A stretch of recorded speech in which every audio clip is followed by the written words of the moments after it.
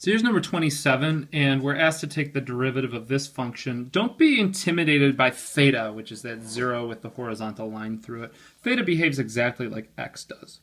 So we would say this is the derivative of the f function with respect to theta. This is a linear term, 4 times theta. So when you take the derivative of a linear term, you just get the coefficient minus 5 times the derivative of the cosine of the sine of theta would be the cosine of theta.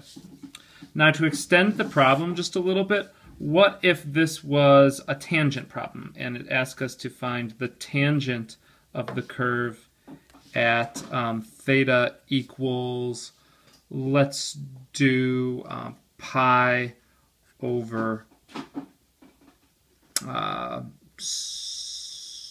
3. Okay? If that was the case, then we need to find the slope at that point, and the slope would be f prime of pi over 3, which would be 4 minus 5 times the cosine of pi over 3. Since the cosine of pi over 3 is a half, this really says what's 4 times 5, or 4 minus 5 times a half. So that'd be 2.5. This would be 1.5. Okay. So our slope is 1.5. We would need our point.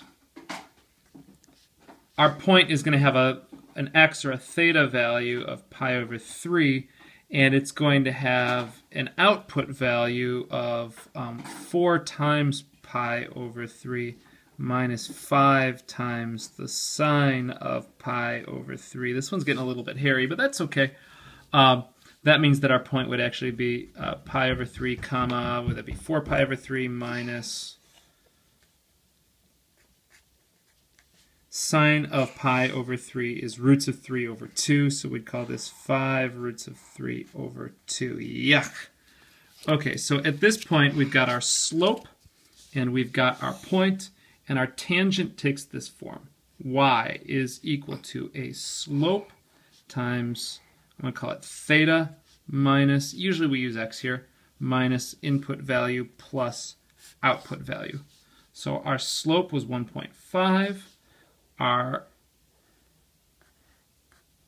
input value was pi over 3, and our output value was